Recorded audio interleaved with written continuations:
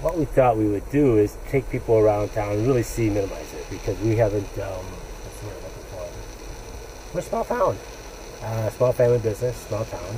And we're really not as, we're not corporate, big glass tower kind of place. So, yeah, there's the local police department. We have 4 full-time officers, 2 part-time offices. It's funny, I know them all personally. I don't know how this is going to work with the GoPro, so if I look like I'm swerving in the other lane so I can point the GoPro the right way, I apologize, Caleb. We're going to do the first one right here. So I'm going to swing it really wide. So right here, we're going to get killed. That's the boot store right there. Well, actually, it's a boot and gun store. I mean, how many small towns have a boot and gun store? Only in the rural part of the world, right? So what I really wanted to show you was, as you see the bins there, we're a farming community. Really, at the end of the day, Napa's putting up a new building now. So it's a growing little community, but I keep having to tell myself that I've been here for years, so this didn't just happen overnight. Blooming Prairie doesn't have a lot of office space. So these houses here. So we used to have a new building, an older building over here where the new shipping department is. But these 2 houses here, when we ran out of room in the offices in the old building, well, ran out of room, we only had 4 offices. It was a double wide trailer, and it was literally a double wide trailer with a Coleman heater in it. But then, so anyway, we bought this house right here, and we turned that into offices. And then the brown one, and then the blue house, we turned that into, bought that house and turned that into offices. And so got the corporate office. And so Tyler and Trevor, the twins, which you guys have all seen over the years, and all the advertising and so forth, were moving out of the house. And I said, hey, I got an idea. You guys want to live next door to each other since you lived across the hall from each other all these years? And then Trevor proceeded to get himself married and have kids. And so he had to have a bigger house. And so he moved out and kind of kicked him out because we needed a place for our engineers.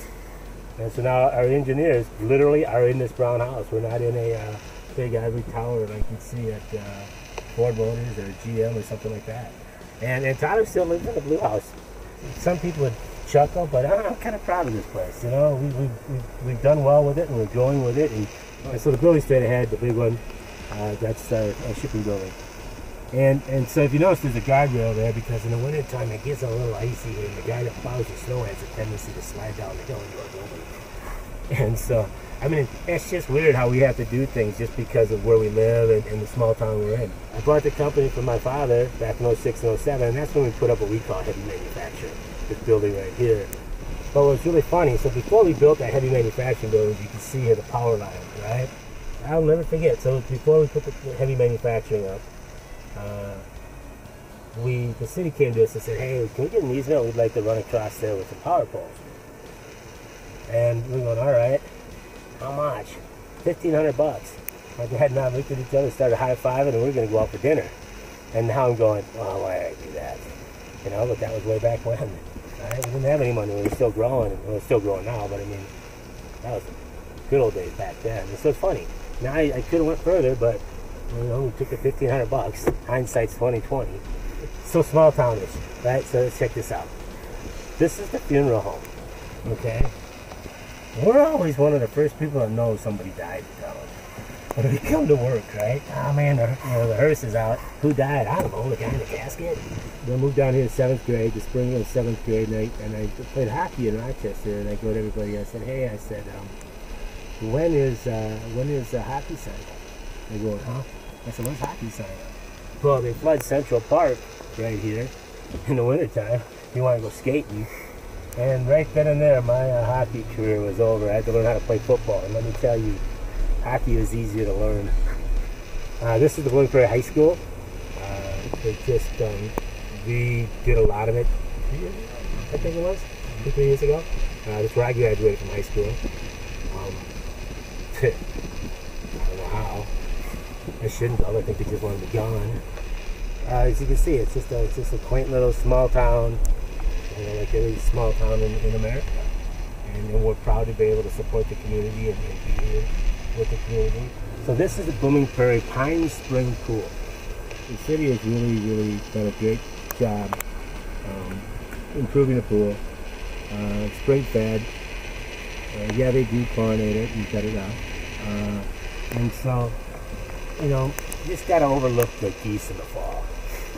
And you'll get over it. And so yeah, and yeah, I've spent some time after hours running from the police department in there, and that was a long time ago. I couldn't do it today. They raised the fence though because of me. And so we'll sit here and patiently wait for the city's street cleaner. And I never understood the whole concept of a street sweeper. You know, it's kind of like I didn't know what a lame duck president was until Clinton. I just couldn't grasp it in high school. I couldn't get it, right? So the street sweeper. Well, I didn't really grasp the street sweeper until I was on the city council. I got on the city council because I wanted to build a house on an empty lot on a zone farm, and so I figured you city council was a preference, but that didn't work. But I did learn that the reason they sweep the streets is because the leaves and all the garbage and everything gets into the storm sewers and it plugs them up.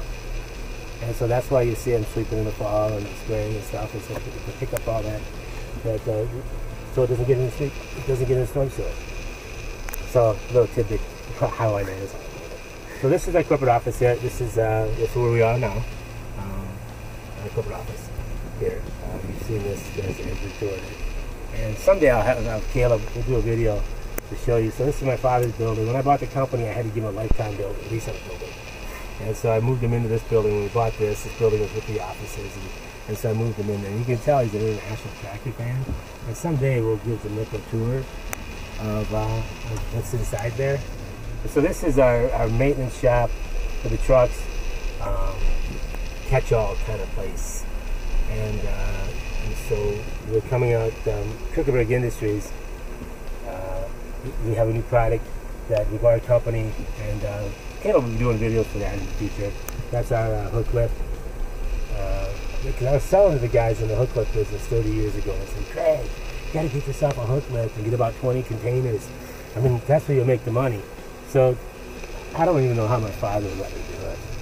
And so we bought the hook lift, bought a bunch of containers, and Steve Hansen and I said, if I had a nickel for every time I had to call you about a minimized request, well, you're in the garbage truck, I'd be rich. You know, I don't go across the tracks often, so. And that's really funny because people get used to staying in their own little, even in a small town, right? You love your big city and you probably never even leave an 8-block area where you live. I mean, wow, it's crazy you even do it in a small town. Walsh Garbage, it's the next building down. And Billy just sold that to a guy from Portland. So Billy's riding life out into retirement. But I had to laugh the other morning. So he's still running the route for the guy. And you know, Billy, oh man, the guy gets up early. And I don't get up before the sun ever. And so it's funny. So Billy comes and he's about an hour late. And I said, oh, what? Now that you're punching the clock, you take your time? And he goes, I'm kind of retired. And so it's just funny how the moment he retired, and then he's like, now he's just coasting. He's like an hour later. And so when I'm an hour later, Caleb, you know I'm retired. And so that's our simple little tour of Blooming Prairie. And a little tidbit, and Caleb will probably fill that in later, is we used to be a bootlegging town during the Prohibition. Big bootlegging town. And there's a lot of history to that. So, thanks, and I hope you enjoyed the tour and have a great day.